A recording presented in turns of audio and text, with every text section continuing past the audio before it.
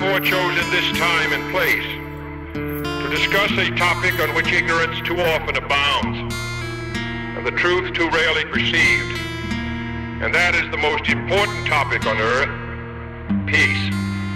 I realize the pursuit of peace is not as dramatic as the pursuit of war, and frequently the words of the pursuers fall on deaf ears, but we have no more urgent task. But that is a dangerous, defeatist belief. It leads to the conclusion that war is inevitable, that mankind is doomed, that we are gripped by forces we cannot control. We need not accept that view. Our problems are man-made, therefore they can be solved by man, and man can be as big as he wants. No problem of human destiny is beyond human beings. Man's reason and spirit have often solved the seemingly unsolvable, and we believe they can do it again. World peace, like community peace, does not require that each man love his neighbor.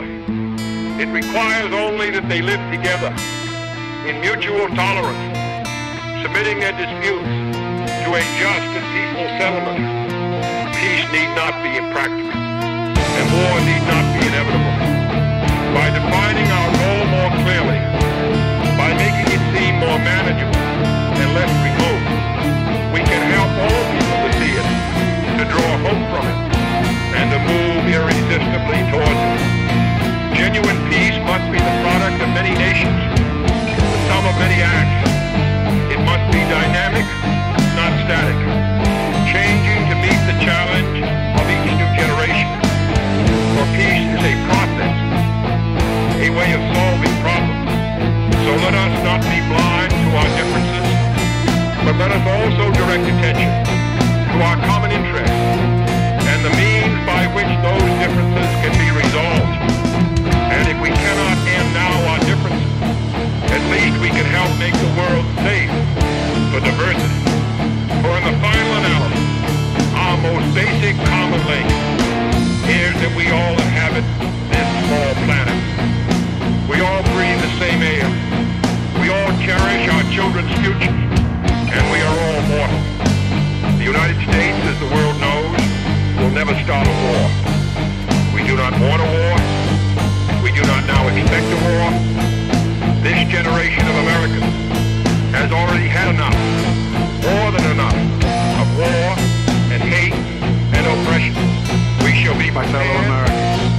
A short time ago, I ordered the United States Armed Forces to launch precision strikes on targets associated with the chemical weapons capabilities of Syrian dictator Bashar al-Assad.